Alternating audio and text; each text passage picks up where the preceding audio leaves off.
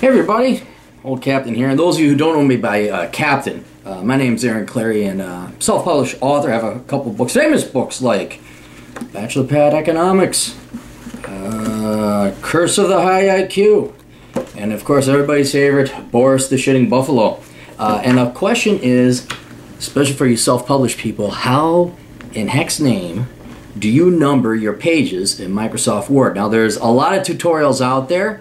They're very inadequate in my opinion, and they do not use Occam's razor, the simplest solution, when trying to resolve this problem. And it's frustrating. I've been there, guys. I know exactly what you're talking about. You try and do the page break, then you try to insert footer, and then you try to change even to odd numbers and all this other stuff. You try every permutation and variation, and I have come up with a much easier way that's going to save you, seriously, some cases it'll be days by the time you finally get it.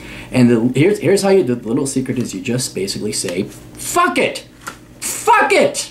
Don't worry about your pages starting like after the intro page and the dedication page and your copyright page and your table of contents, and then page 1 is chapter 1 and then it numbers it. Just fuck it. I've done it twice successfully by accident. I just would change. I don't remember what I did. I tried to take notes as to what I did, and I could never repeat it. And you know what? Life is too fucking short to be dicking around trying to figure out what Steve Ballmer and what's his name, Bill Gates. And you could go ahead and call and try and get Microsoft. Hey, you know, it'd be nice for you to do this customer service thing to make it pretty simple. And then if you've ever looked at the tutorials, well, you know, it's actually quite easy. You're just a fucking idiot. No, you know what? Life is too short. Fuck it. No one cares. No one's going to look say, hey, why is the dedication page in page number 1? And why is the signature page number 2? And why is chapter 1 starting at page 12? No one cares. They just chapter 1, 12. All right, fine. This isn't fucking Penguin Publishing. We're not the East Coast publishers. We're better than that. We don't have time for that shit. All right? So I say, fuck it, okay? As a professional self-published individual, again, world famous Boris the Shitting Buffalo. Obviously, you of course have all read that.